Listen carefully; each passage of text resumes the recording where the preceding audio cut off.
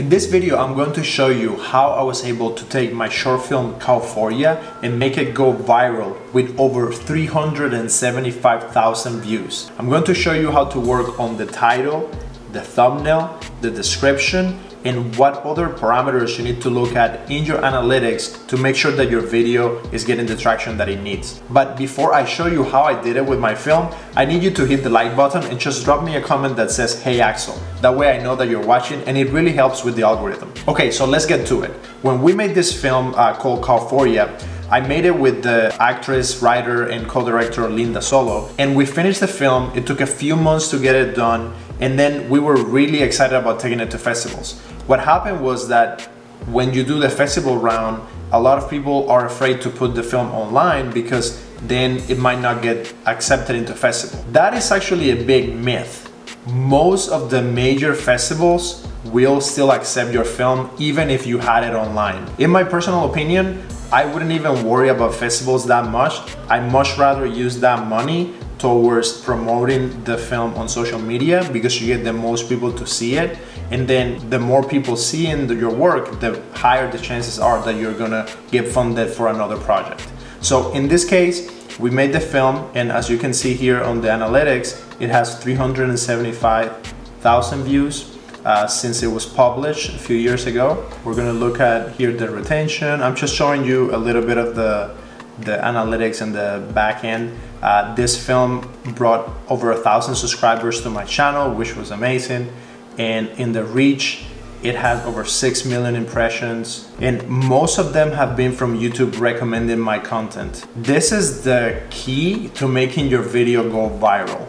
You want YouTube to put the video in front of other people so they click on it. If this number is not massive, you're not gonna get a ton of views, because as you can see here, 6 million people saw it, and then only 4% click through to actually watch the film. So the impressions just means that 6 million times that little picture, the thumbnail, was shown to someone, and then only 4% of those people who saw that in their screen actually clicked on it. The next one is the YouTube search, and this is where I think the key is to start ranking, so people see the video initially and then YouTube starts recommending your video to others. So how do you do that? If you go back here and you see the reach, when I first released it, it didn't have that many impressions. So if you see here, in the first 130 days, it had almost 800,000 impressions, but now it's like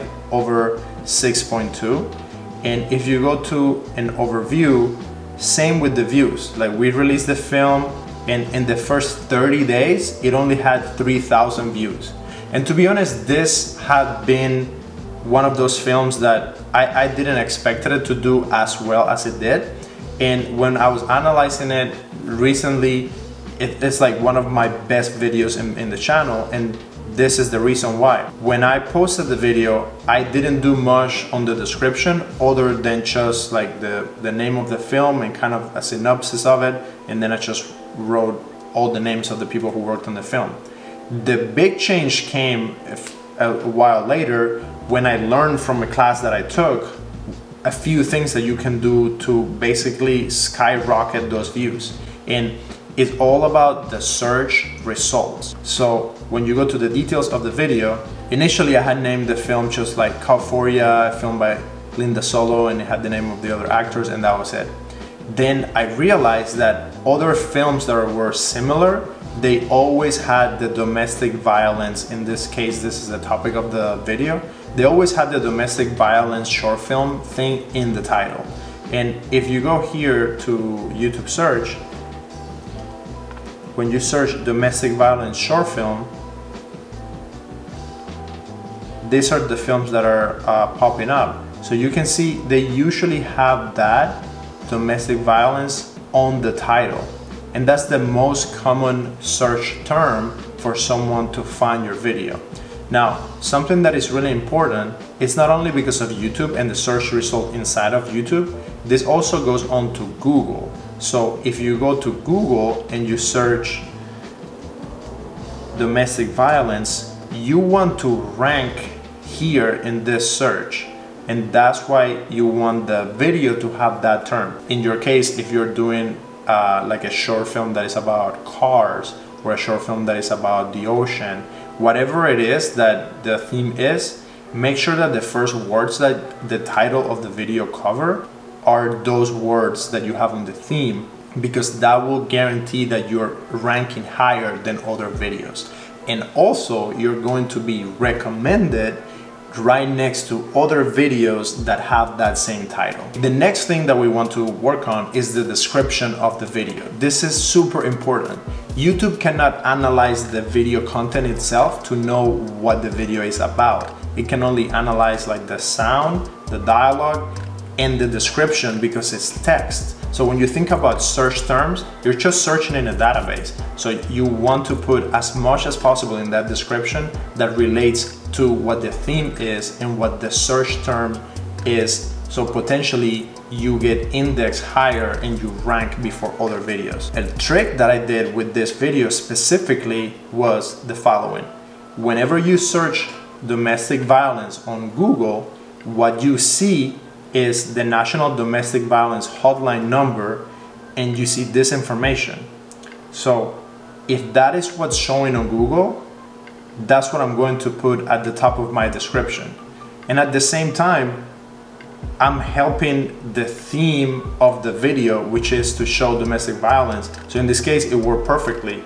My search result has this website that Google is also pushing towards. So once I put that in my description, Google is going to link the two and say, we have already ranked this information high up on our search.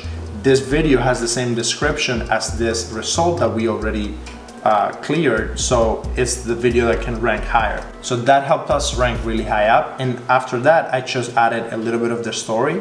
And after that, I just added a lot of information that has to do with domestic violence. You want to make sure that you're maxing out the amount of characters that you can put on the description. This will give the search engine a lot more information and be able to make the video rank higher. Again, your goal is to rank higher, and the description is really important for that.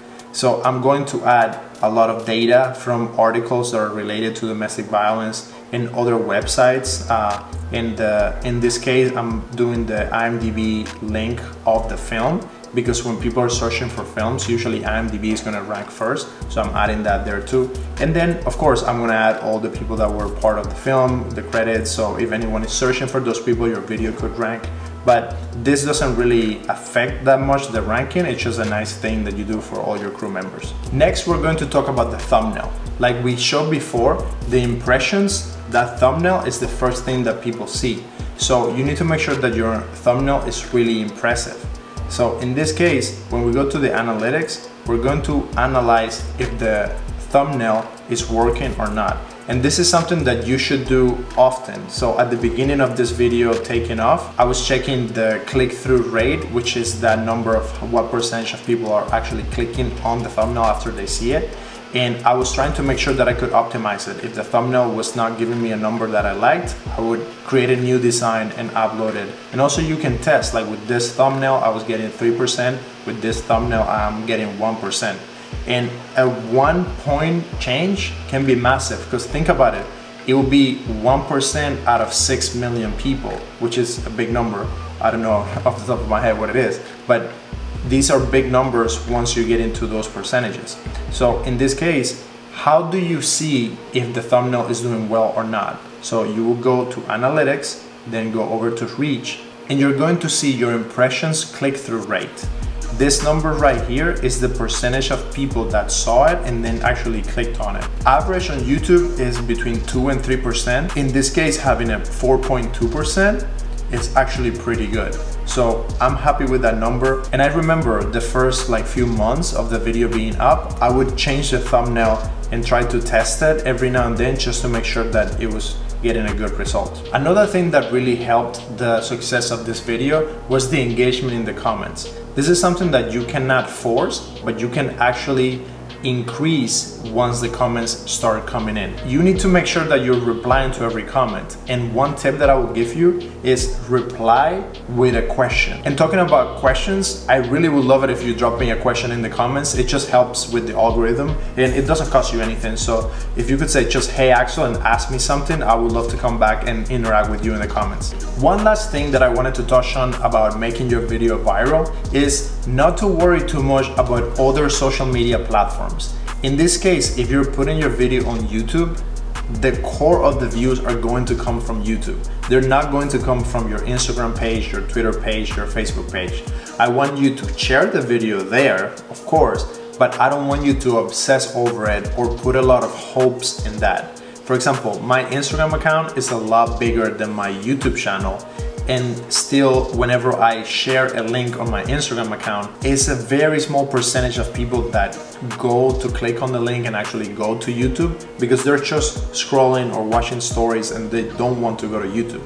Now, if I'm promoting more on YouTube, creating like picture posts and sharing that link with other people, and also going on other videos and commenting with those people who are there commenting on that video, that makes for a lot more engagement and that actually moves the needle. In this case, when you look at COWFORYA, I shared this video every other social media you could think of, and even though I did, the amount of external views that the video got was only 1.4%. So a lot of the times, me and my friends and like other filmmakers are obsessively sharing the link on their social media, either like Twitter or Instagram or Facebook, but it doesn't really matter.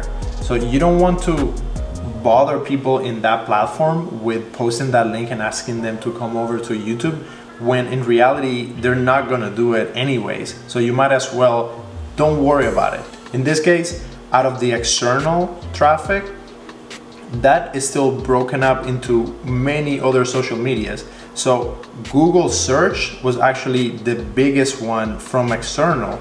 It wasn't even like my Instagram.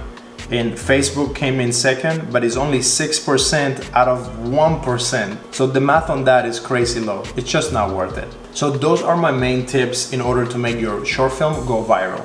You need to make sure that the title includes the theme of the short film. You need to make sure that you max out the description field with as much information as possible about that topic so you show up on the rankings. Then you want to make a killer thumbnail and be monitoring that the click-through rate is actually effective. If it's not, change it, change it, change it. You can always change the thumbnail, and it actually helps because you're re-indexing the video and YouTube sees it as, oh, there's a new change on this video, let me put it out there to the audience and see if they respond. And lastly, remember, don't worry too much about pushing it on social media outside of YouTube all the time. It doesn't matter that much. Focus on YouTube, talk to people there, and keep creating content for that platform. I hope this video was helpful. Please, please, please make sure to subscribe and hit the like button. It really helps with the algorithm. And if you can, send this video to a friend who might find it useful. Thank you so much for watching, and we'll see you in another video. Eddie!